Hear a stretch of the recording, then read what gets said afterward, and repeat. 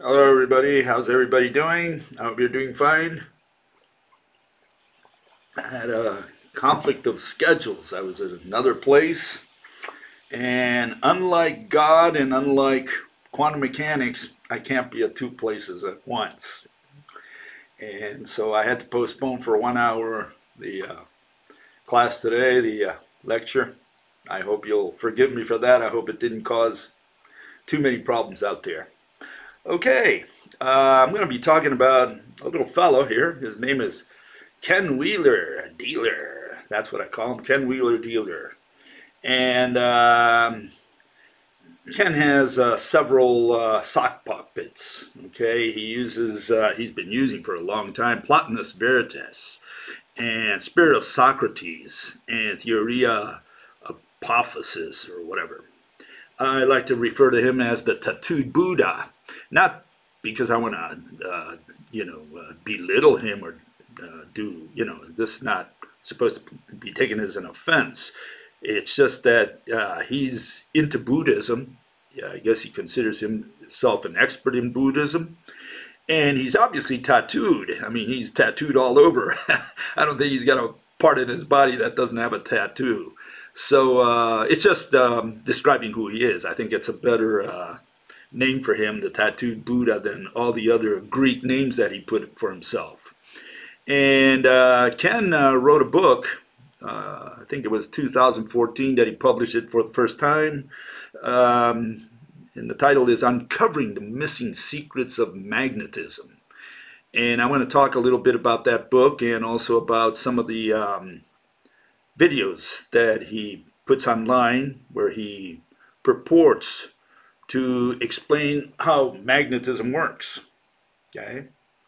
And so that's what I'll be talking about today. But before we get into that, let me quickly review what I talked about the other day, which was about the electric universe. Let me just synthesize that. Okay?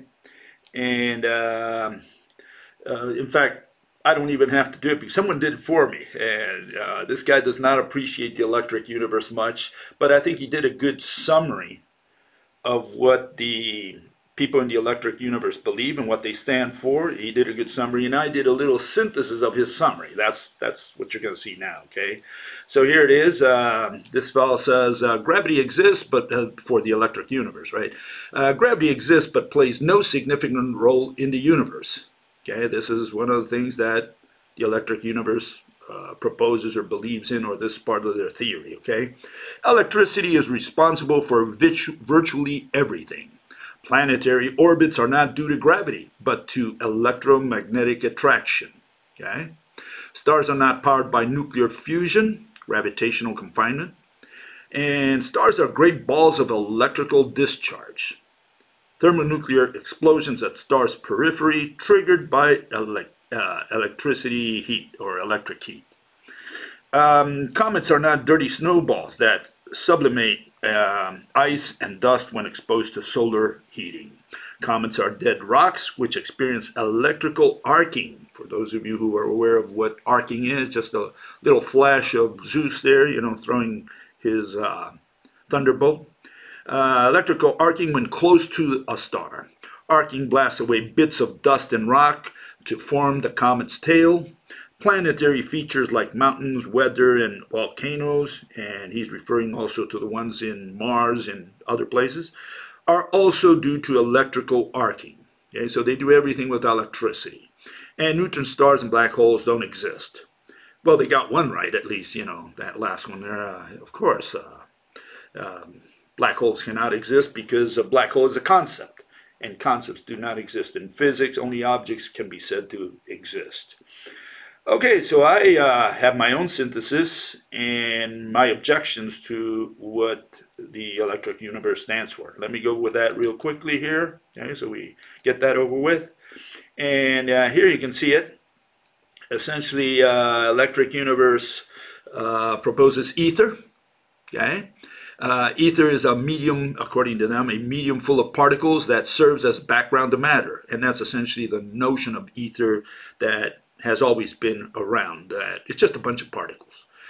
Light consists of vibrations of the ether, and I have a little GIF here. It looks like that. That's essentially what they're talking about.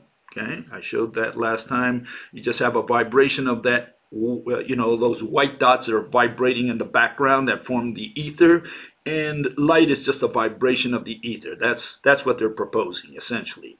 Okay, and then Electric Universe postulates that filaments interconnect stars and galaxies, and that more or less looks like this. Okay, they love this picture because they say, this proves our theory. You know, look at all those filaments going from galaxy to galaxy. What are those? Well, those are the electrical filaments. That's what they say. Or like Thornhill says, you know, our universe is like a Christmas tree. You know, we have all these light bulbs, okay, connected to each other. And finally, plasma fills space and serves as the medium for current electrical flow. What are my objections to Electric Universe proposal? Well, first, space is not a medium. Space is a synonym exactly of nothing. What is nothing? Well, it's the opposite of something. What is something? It's that which has shape. And synonyms are thing and object. What is nothing? Nothing is an antonym of something. So if you say something, what is nothing? Well, it should be an antonym. It should be exactly the opposite. And that's what it is. It's that which doesn't have shape. And synonyms are vacuum and void. Now that we have two good definitions, two solid scientific definitions, we can use them consistently in any discussion and people can follow what we're saying. Something is the opposite of nothing. Okay? And we're going to identify space with nothing. Therefore, space is not filled with particles, okay? Because space is not a medium. It's not a container. Space is that which doesn't have shape, so it cannot be filled.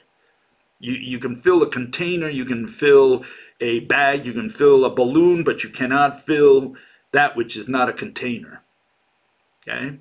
So space cannot be occupied because there is no such thing as space. You're not displacing regions of space every time you put an object in there. When the moon moves around, it doesn't displace space because there's nothing to displace, literally.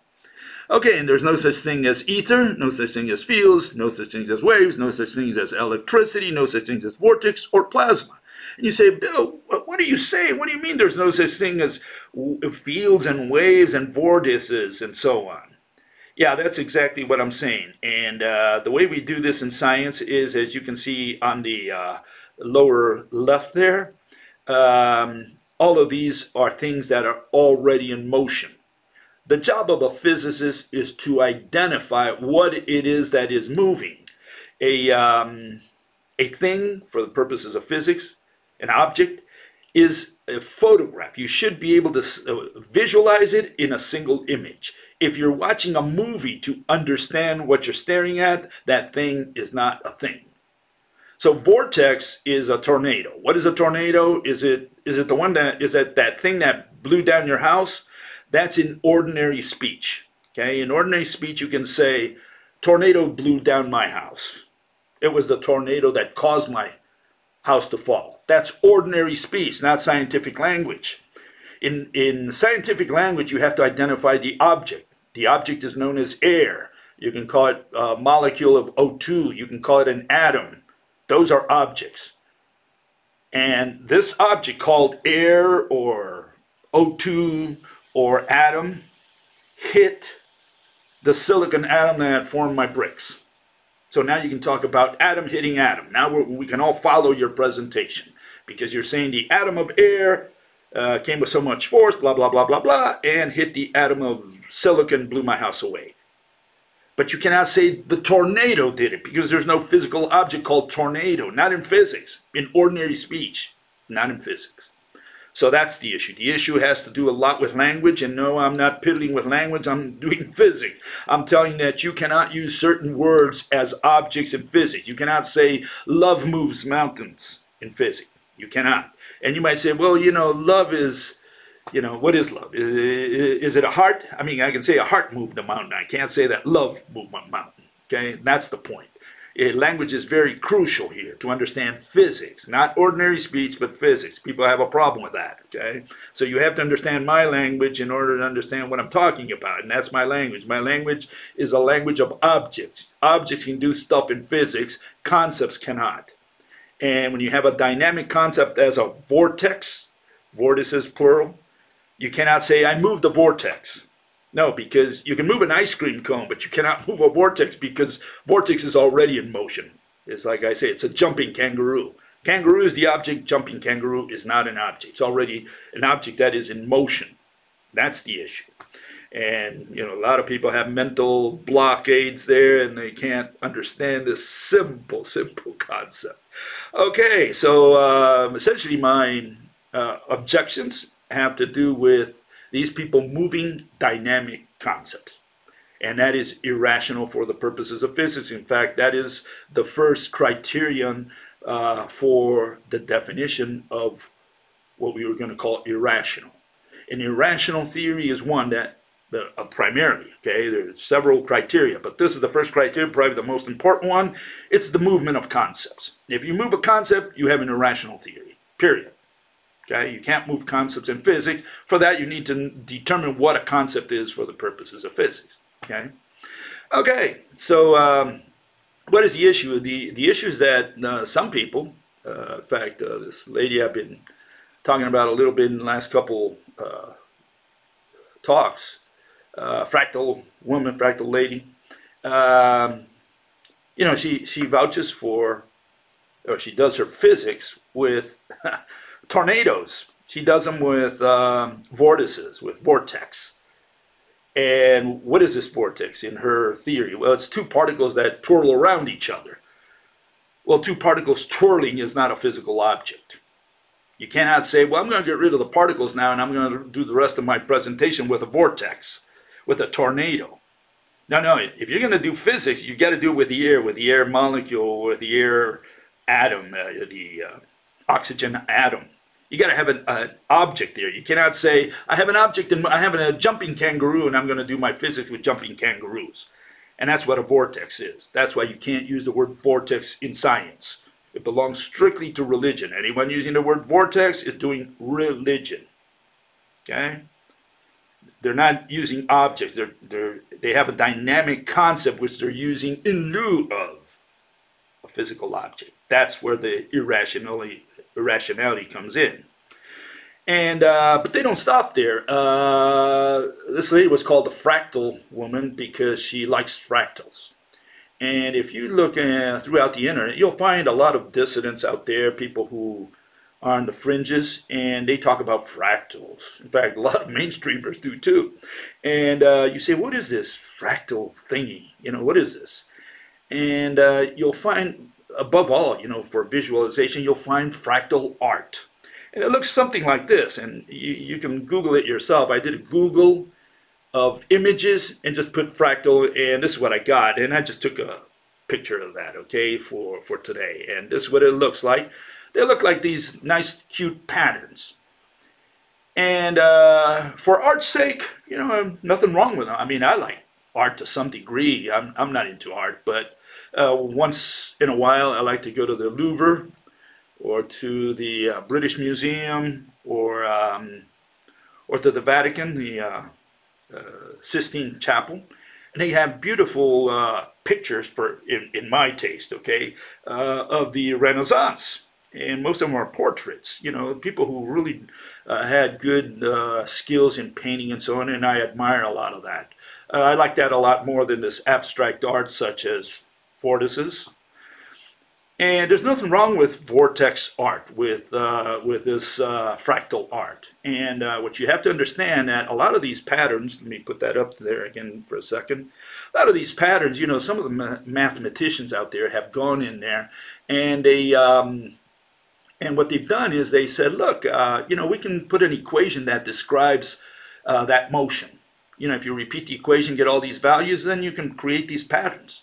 And so, you know, people with very little to do, you know, they go out there and create equations that, you know, can create these patterns in a mathematical way. Nothing wrong so far. No problem there. Let me tell you where the problem comes in.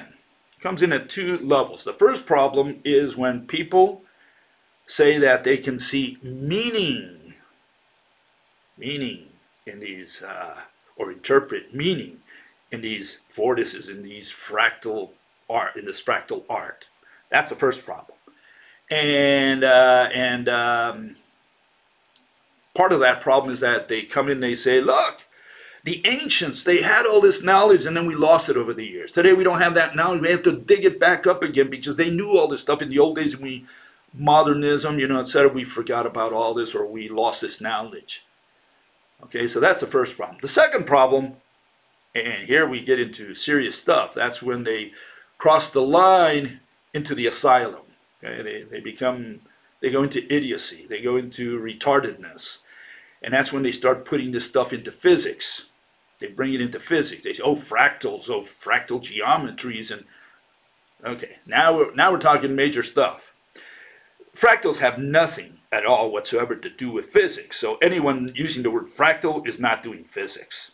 You want to find meaning, and there is some meaning, by the way, like from a political standpoint, there is some meaning in these patterns. And not only these, there are many symbolisms out there. You know, you take the Masons, you know, they have their little symbols there, and you say, well, does that mean something? Well, it probably does, to some degree. I mean, these people copied it from someone in the past that used it for something, and for them, this becomes a symbol. I mean, what is the swastika that Hitler used? It was the sun. At least in some cultures, they used it as the sun, and so they took that and used it as the Nazi symbol. So there is some symbolism, and you can use that in politics, for example, or if you're going to form a club or whatever, no problem. But if you want to bring that stuff into physics, and now you cross the line into the asylum, okay? Now you're talking nonsense, and that's the problem here. And so we get with that to Mr. Ken Wheeler. He does a little bit of symbolism. In fact, here you see it. He wrote a little book which he uploaded, which is, aside from the book about magnetism, this is another book which he talks about Pythagoras, and he talks about, I think, Plato or whoever, you know, and he did. I didn't read the article, I just took a little piece of it, and the piece that I took is this. And you can see here the tattooed Buddha. And he does look for meaning into all these geometric drawings, and he's got a couple more. I just put this as an example. So he's into symbolisms, and if he is a Buddhist, I don't know if he is or not. Okay, I'm not saying he is a Buddhist, but he claims to be an expert in Buddhism. Okay, that's the point. And so he brings this stuff up, and so he's into symbolism, into hidden meanings, into interpreting what the ancients knew for sure. He does bring a lot of Greek stuff, Greek philosophers. Says, oh, these guys knew all this stuff, we lost this knowledge, and now we revived it again, and they knew this stuff, and the quantum guys, they changed all that. He goes into all this, you know, this argument. And also Buddhism and Hinduism. I think he translated the Pali book from the East. So he's into this stuff. He's into this esoteric religions and whatever. How much he believes, I don't know, because I haven't researched that.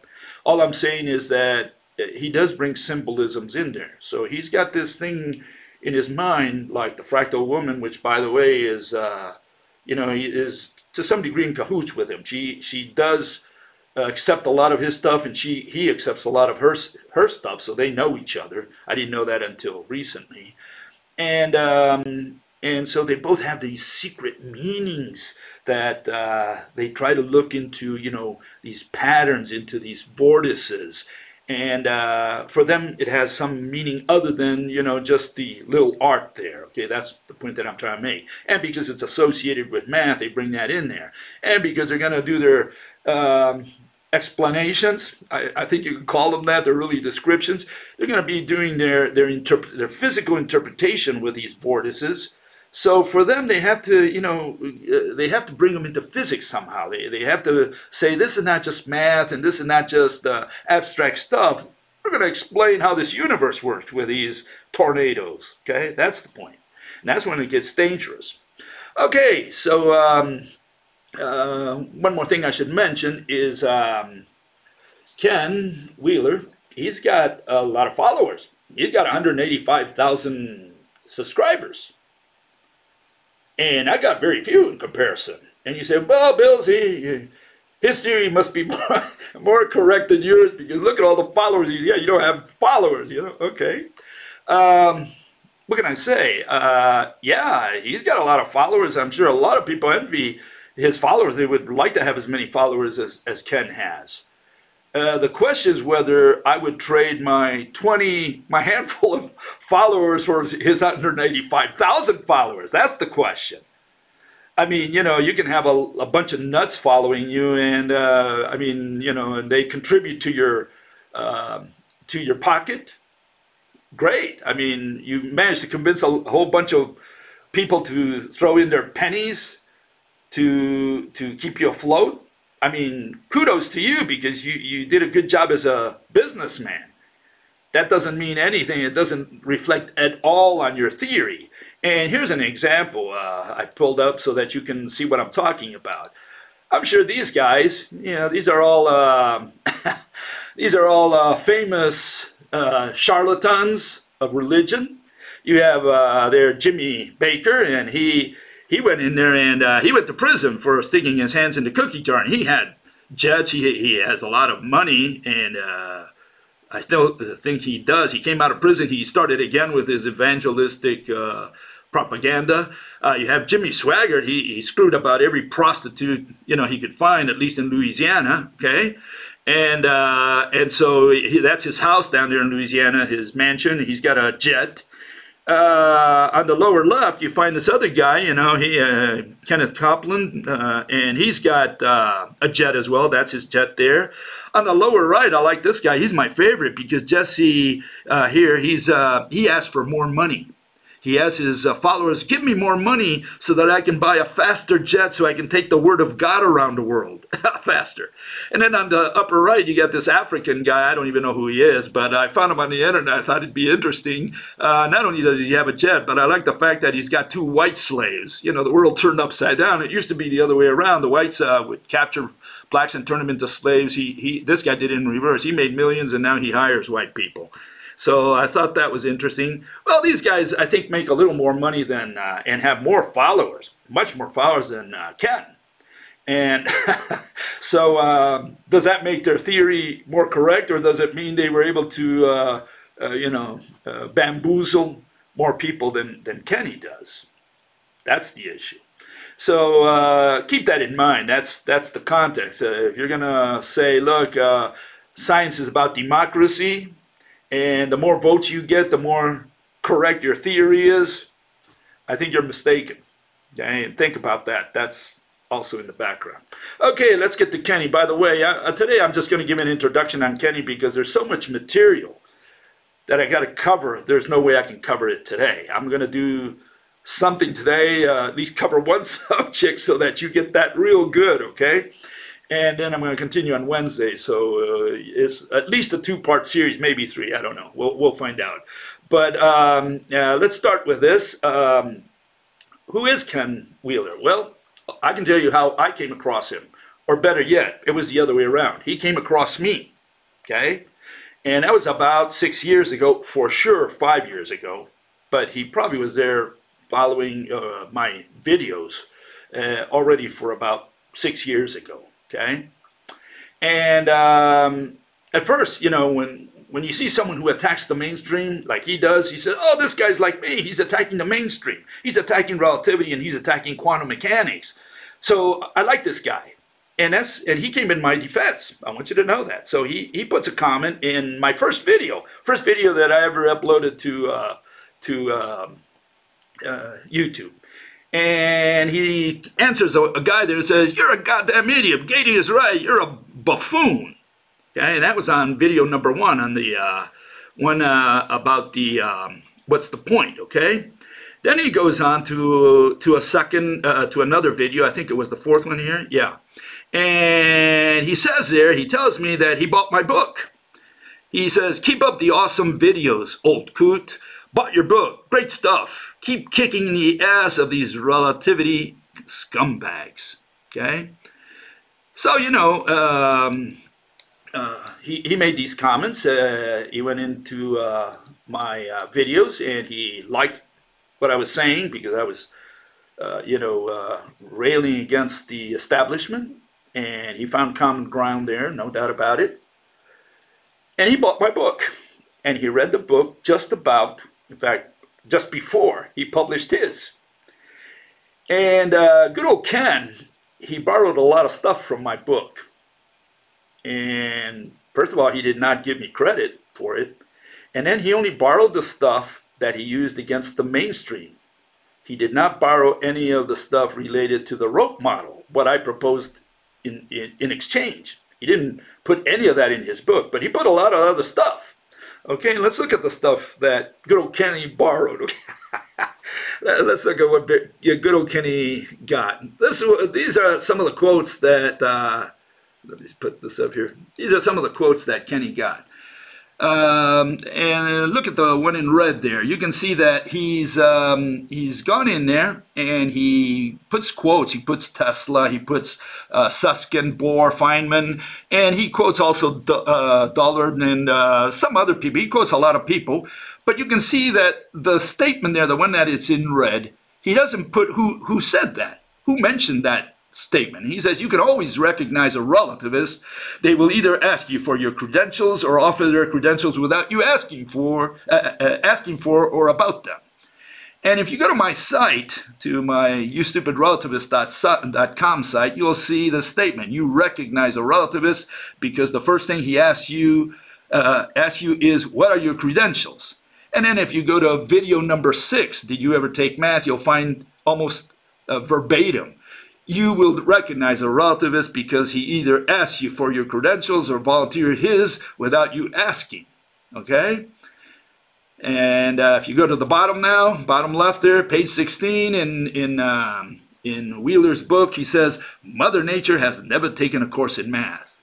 Where did he get that? Well, he obviously got that from me, and I know I've said that in many ways over the years, but this is one also from video number 4, and he says, in physics we have no use for numbers. Mother Nature never went to school, blah, blah, blah, blah, blah, okay?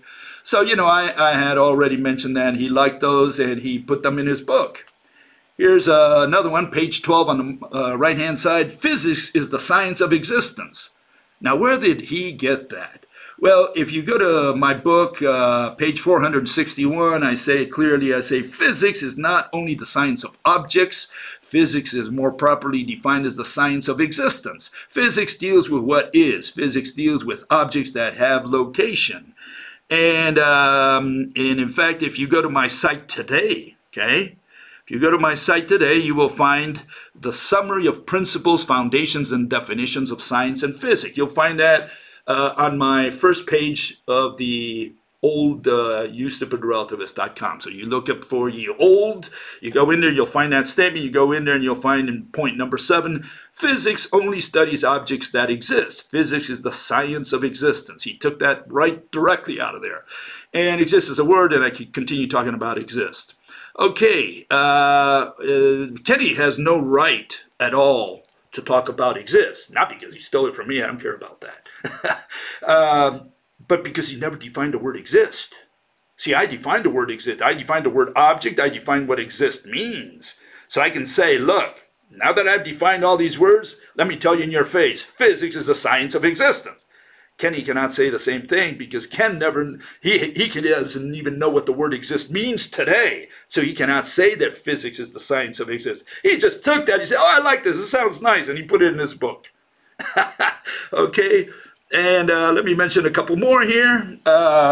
He went in there and he takes these two pieces, says, field, a region, and notice that he quotes them, okay? He's got them under quotation. Field, a region of space, region, a portion of space, space, the infinite extension of field.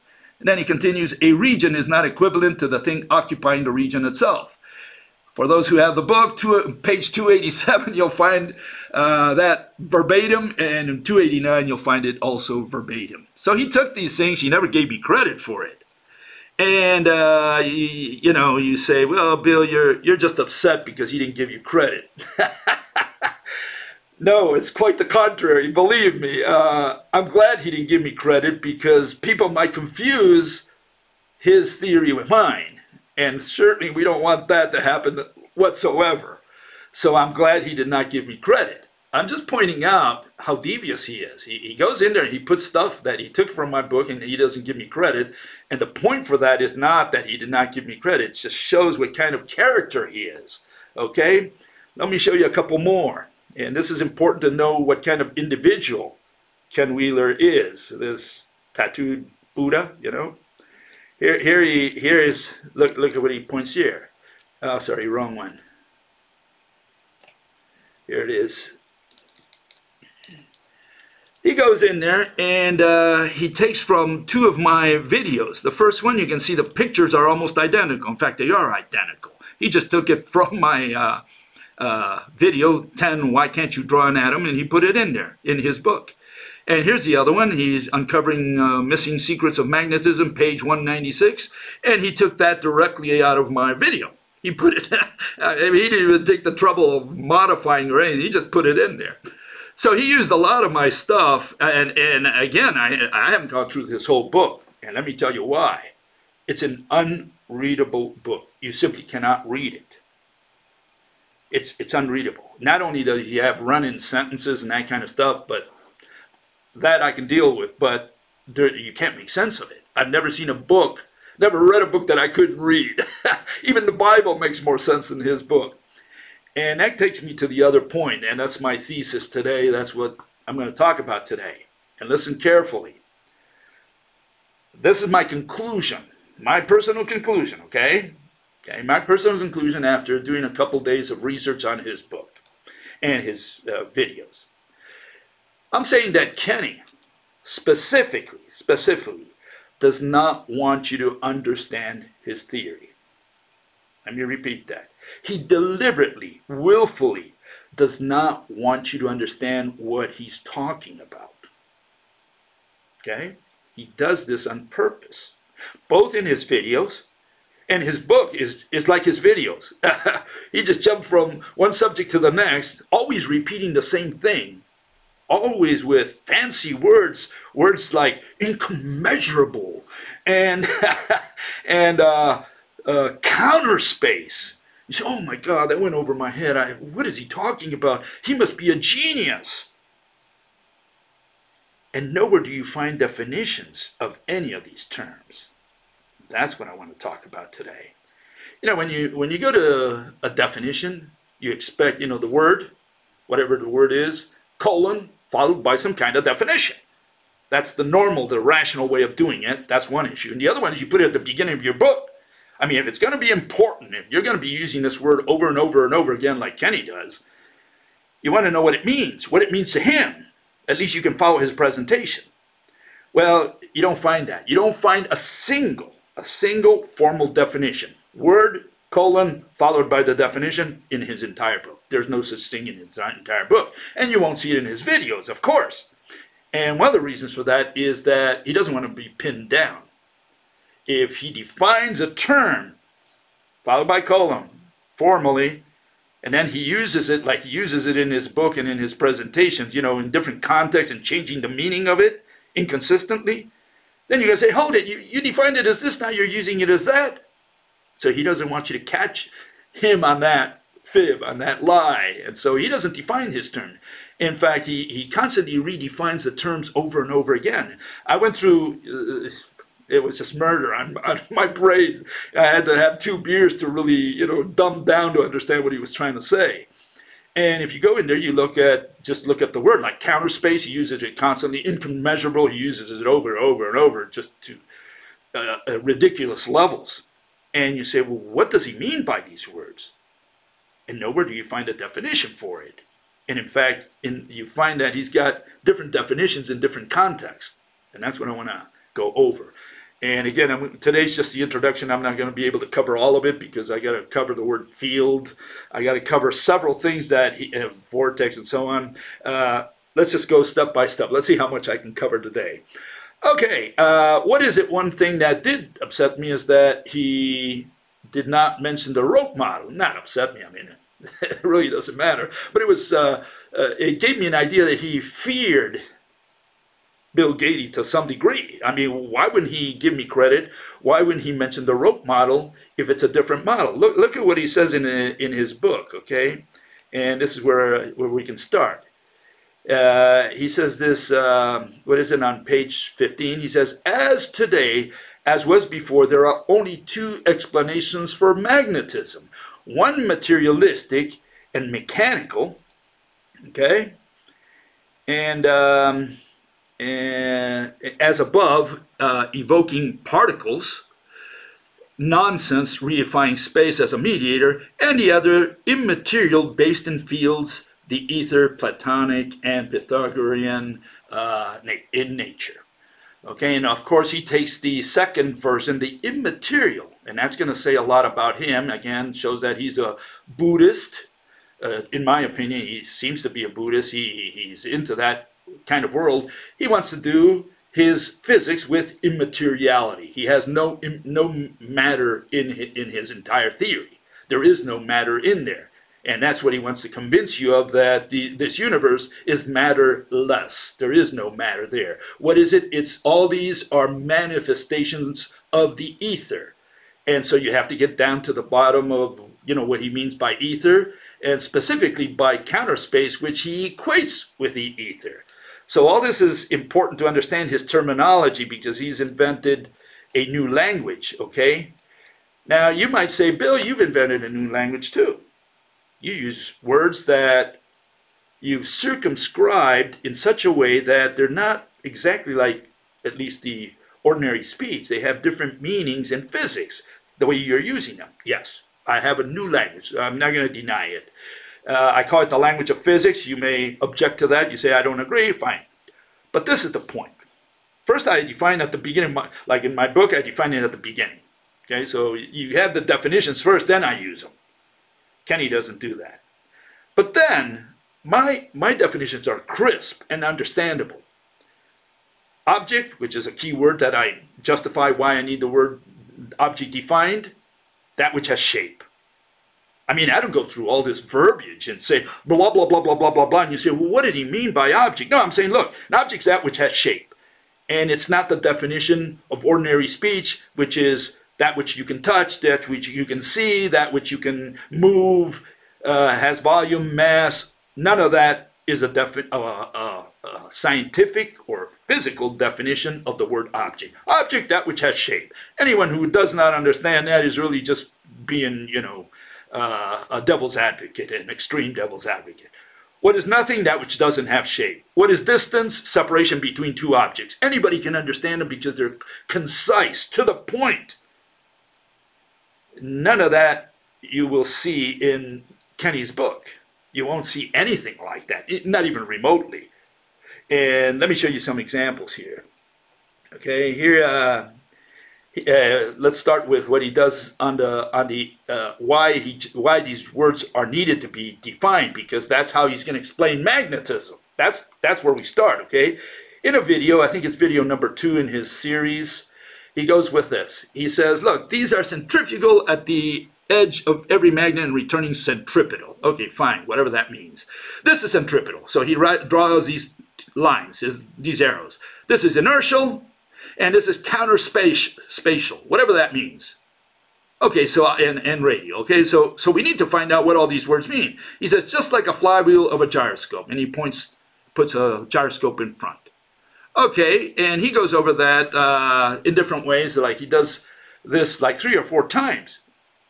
And just when you're saying, okay, that's the description, fine. Here you have the counter spatial, whatever that means. Here you have the inertial, whatever that means. Okay, fine. He labels them. That's just a description. And so now you're saying, okay, now he's going to go into the explanation. The next thing he does is he erases the board completely. And he says, I hope you understood.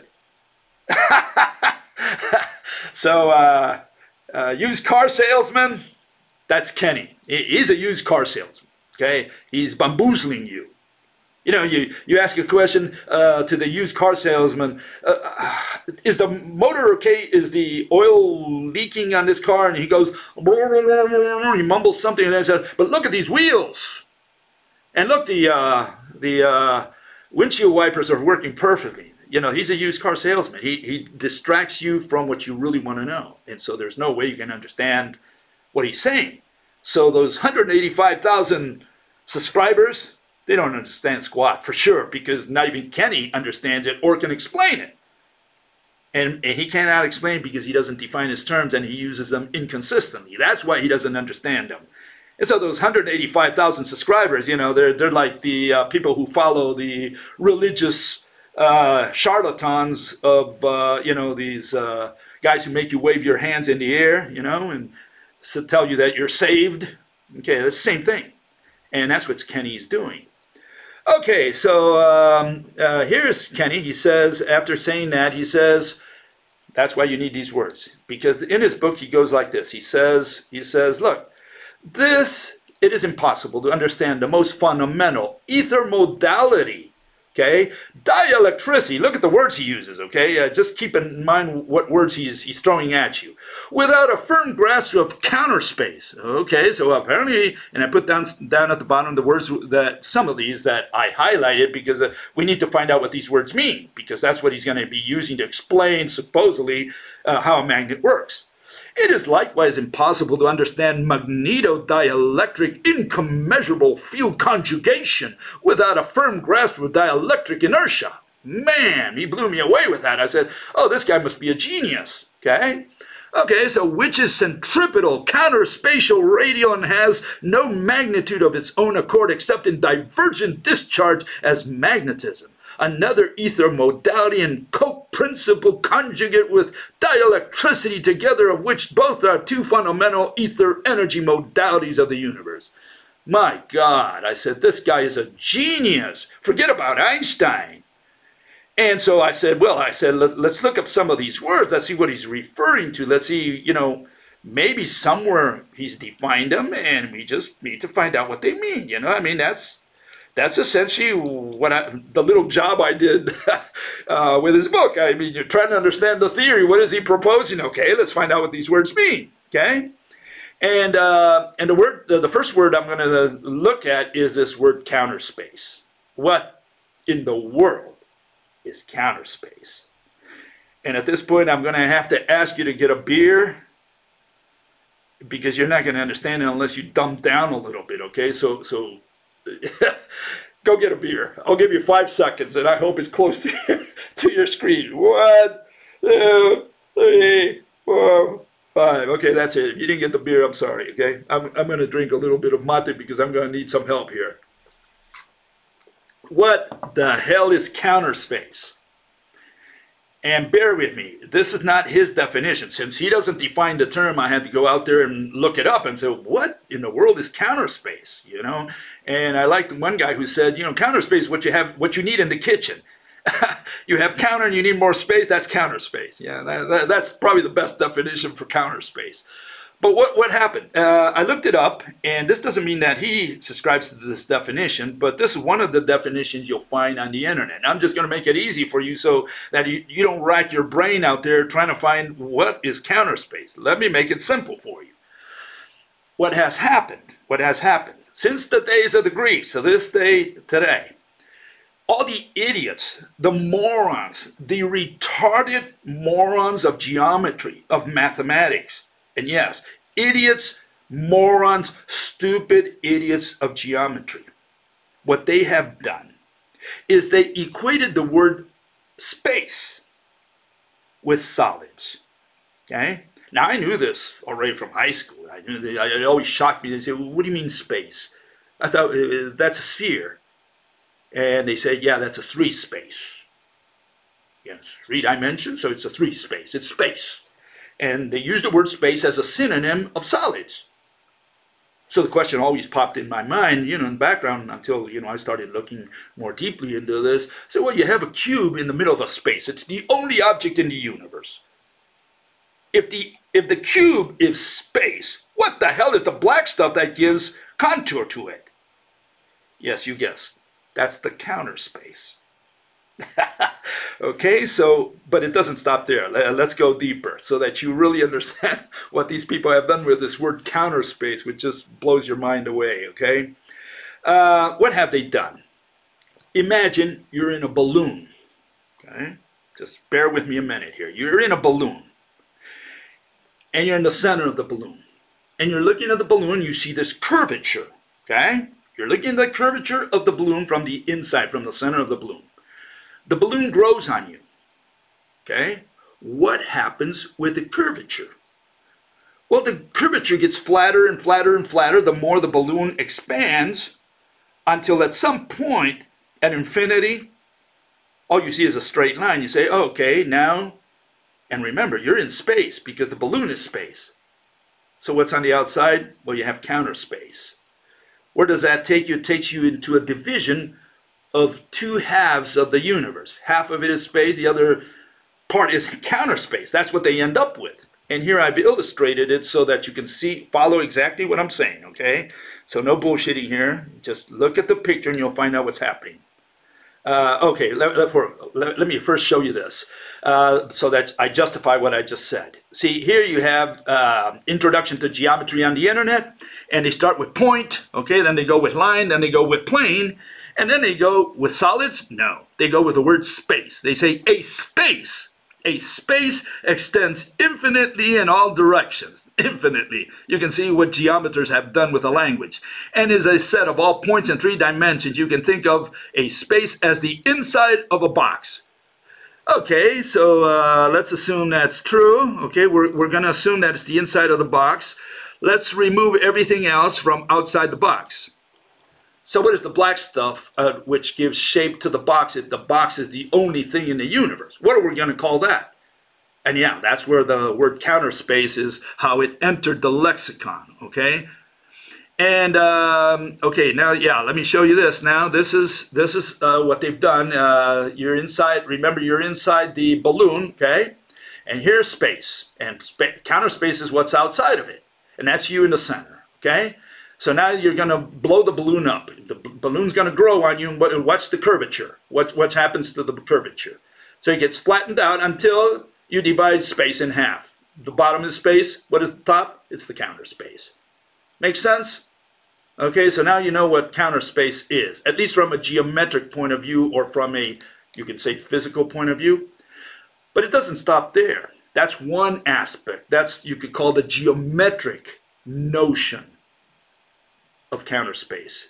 But that's not how Kenny uses it.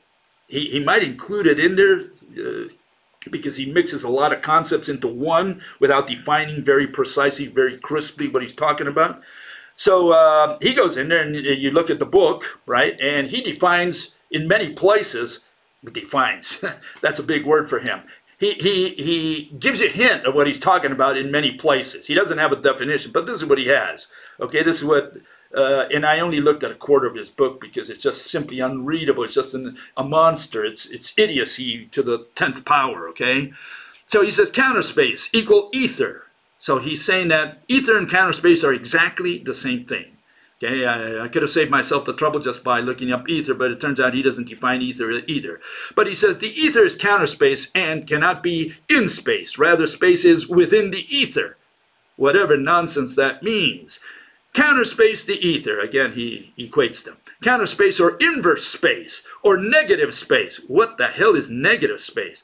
Dielectricity is counter space. Great, you know, we're understanding a lot. Counter space is literally the space between space itself. What the hell can he possibly be saying? Okay? Especially when he says, you know, that space is within the ether. And now he says space is between, the counter space is literally the space between space itself. Okay, so he's got all kinds of contradictions here. The very omnipresent membrane. He's talking about the membrane of the ether. He's treating the ether as a membrane. Okay? And ether being counterspatial, dielectricity is counterspatial, magnetism is spatial. That's the kind of definitions that you will find in his book. That's the understanding you'll get of counter space in his book. What does he really do in his video? Let me show you. Let's show that again. Let's see if I can get it back in there. Where was it? Here, I think it's this one. No, wrong one. Where was it?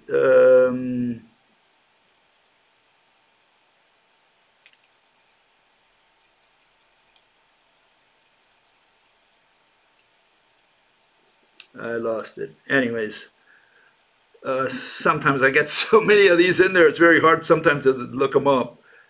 I think it's this one. Let's see. Maybe it's this one. Where is it? Yeah. See, he just says counter space.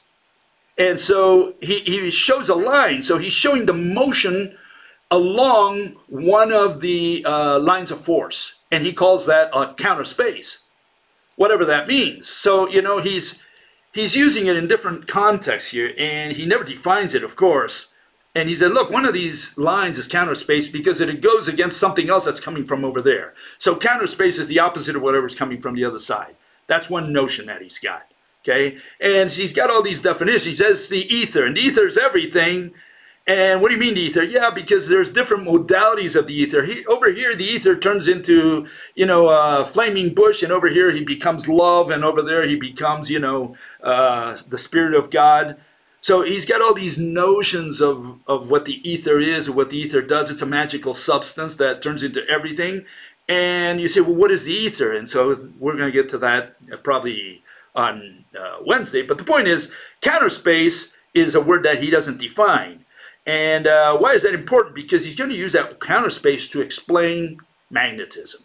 And here his so-called explanation of magnetism. It won't get any better than this, okay? So if you have something better to do, then don't do it. Listen to this. You'll love it.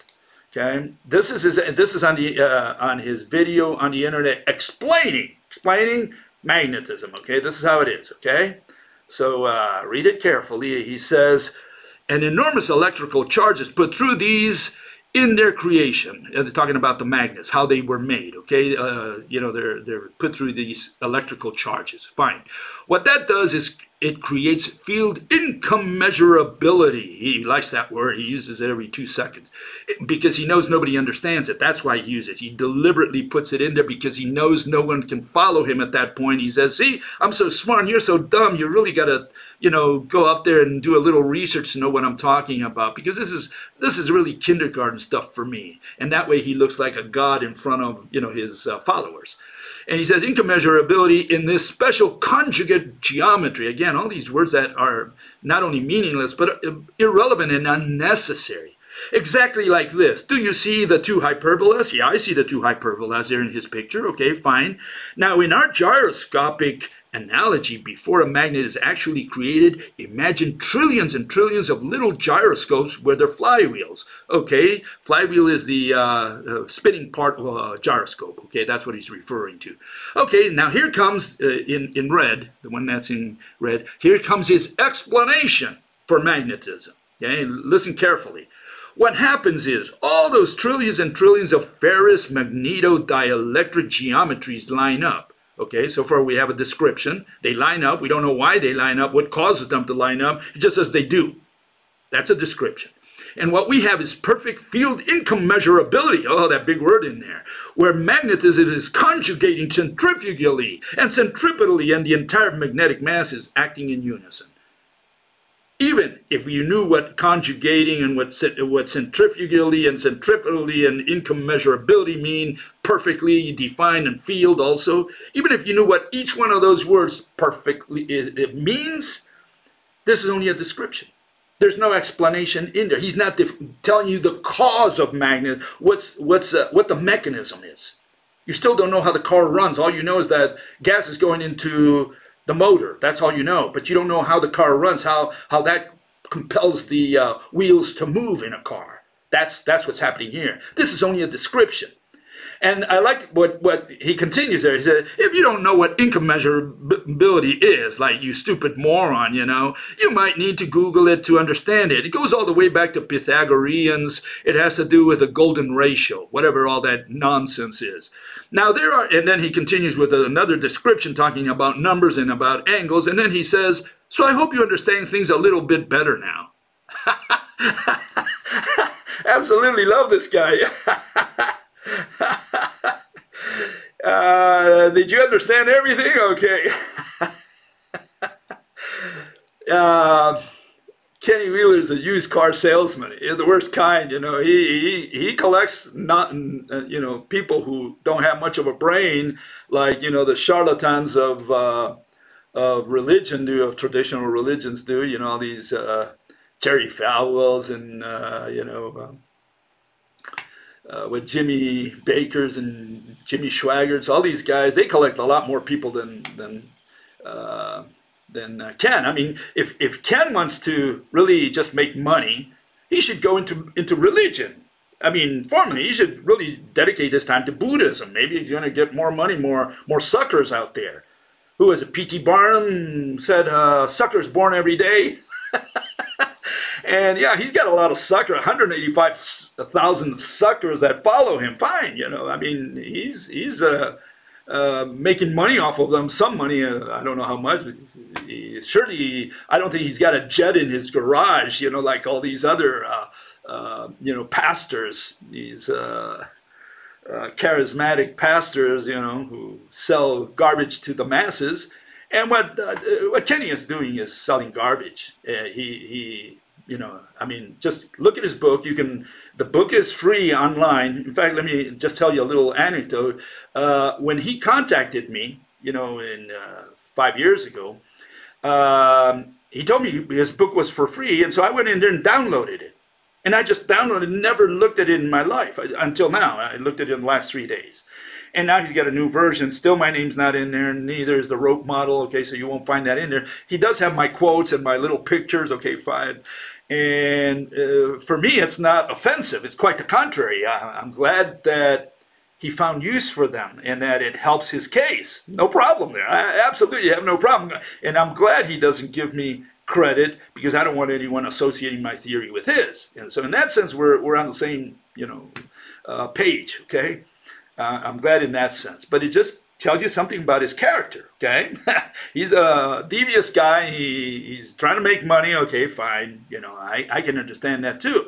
I'm worried about his suckers. All those people who say, oh, you know, they gawk. And one of the reasons they gawk, let me tell you why. He does experiments online in front of your eyes.